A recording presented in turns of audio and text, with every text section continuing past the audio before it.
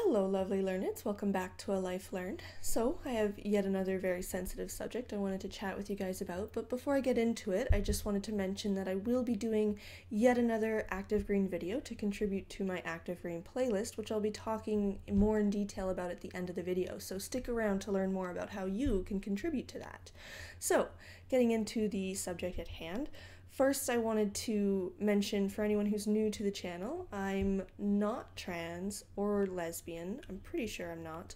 I'm still currently just exploring my sexuality as a result of having gone through a lot of abuse and really just feeling able to approach it in the last 6 months or so. And I'm quite positive that I'm not trans. I'm pretty sure I'm not lesbian. I might be bi, but I'm pretty sure I'm straight, just with a little bit of gray in there, like anyone really.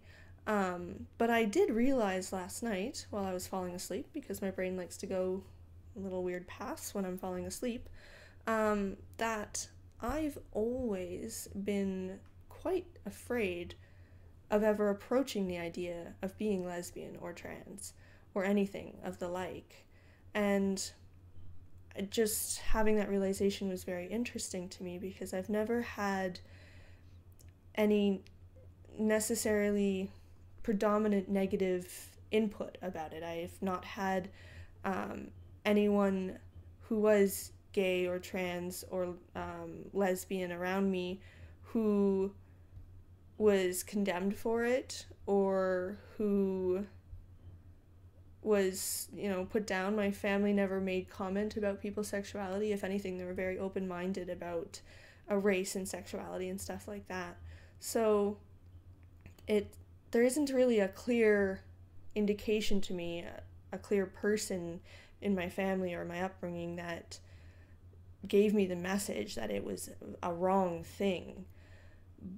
But regardless of that, I can recall through my various childhood experiences of exploring, the self and who am I and what am I, etc., starting to wonder, why do I feel disconnects with myself? I'm pretty sure now it was a result of my trauma, but not knowing then what was going on, I would come upon the curiosity of, am I actually a boy or another person?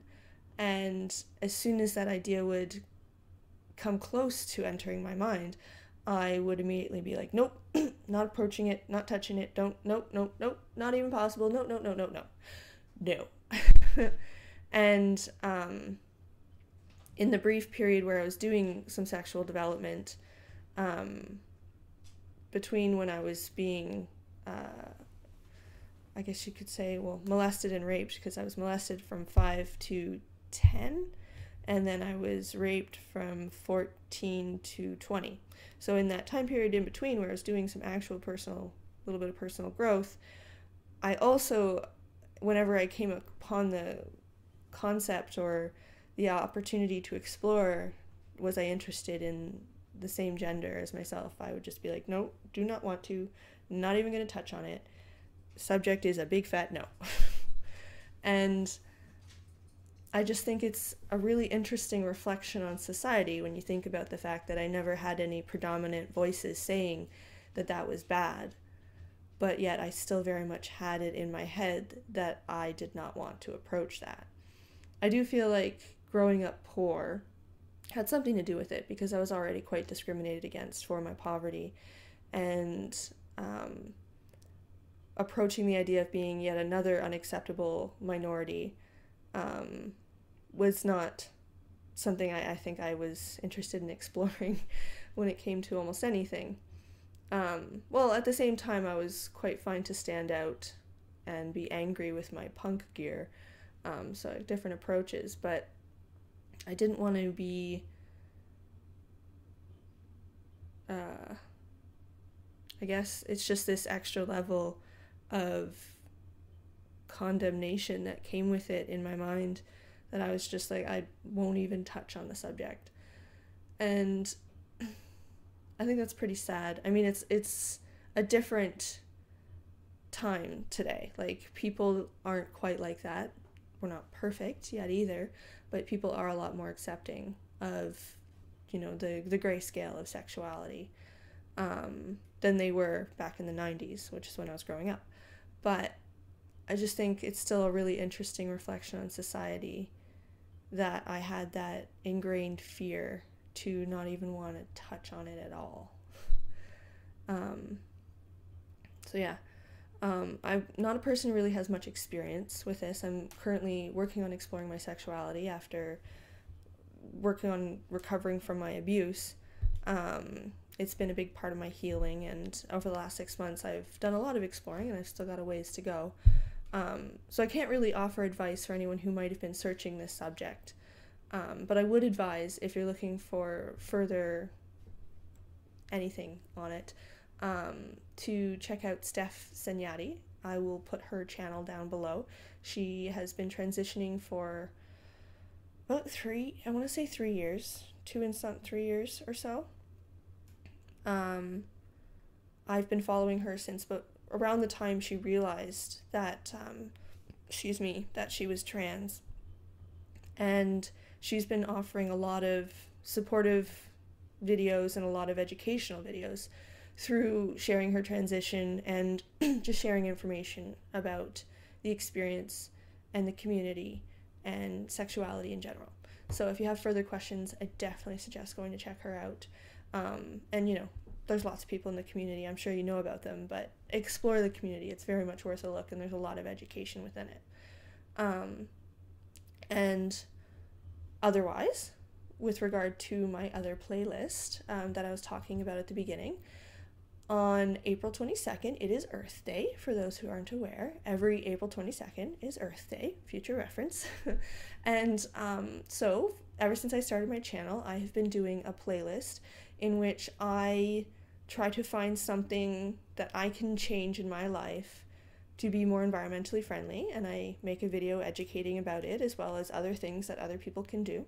And with that, I like to offer you guys the opportunity to join me and to pick something that is simple and small and hardly affects your life at all, but affects the planet.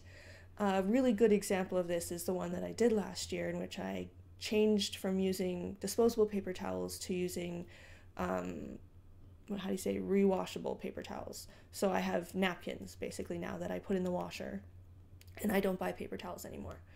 And it was a very, very small change, but considering the amount of bacon I eat, it was quite a big change in terms of the impact that I have as an individual. And doing random acts of green is very much just about being the change you want to see and doing those small acts, because all these small acts add up to a big change. And so with that, I want you to understand it's not about making a huge sacrifice, but just finding something simple and small that you can change in your life just to be a little bit more environmentally friendly. Even something as simple as just starting to carry a bag with you, so if you see garbage, you can pick it up once in a while. Really simple stuff. Changing from disposable water bottles to reusable. Just all kinds of stuff. You can find it in the playlist that I will put below. There's all kinds of different ideas that I've shared in my videos and other people have shared in their videos. And, I want to encourage you with that, if you're up for it, to either blog or make your own video about the act of green that you do, and then tag it Random Act of Green 2018, I think. Yes, that's the year we're in. And I will add it to the playlist. And otherwise, just know that your impact, no matter how small, really can make a huge difference, because it's all of our individual impacts that is adding up to the environmental devastation we're dealing with, right? So that means that it's going to take each and every one of us making changes, even if small, to eventually get to a much more sustainable way of living. So I do hope you will join me in making a video for April 22nd. Again, that's 3 Sundays from now, a couple weeks from now. And have a very happy Earth Day. And otherwise, as always, do join me again next week or sometime soon, where I try again to share a little something I've learned or experienced in life.